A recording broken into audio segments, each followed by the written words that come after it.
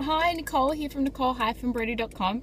I'm really sorry about the visual and having the steering wheel in front of your face.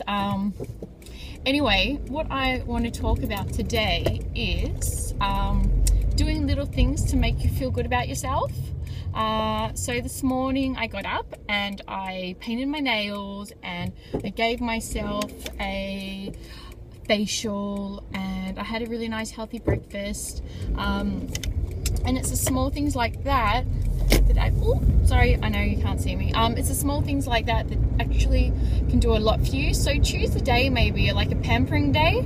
You know, if you're a guy, I don't know, choose a day to get your hair cut, or I don't really know what guys do to make themselves feel good. But if you're a girl, I know, you know, paint your nails, do your face, wash your hair, and just have one day where you spend at least an hour on yourself. You know, even have a bath, light some candles.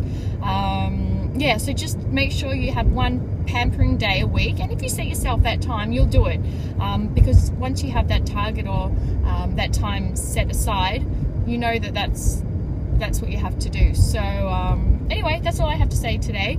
Sorry, I'm just on the move and I don't really have much time. I'm actually going to pick up my mum and go out for a coffee with my daughter. So I'm having a nice weekend. I hope you are too, and I'll chat to you tomorrow. Bye.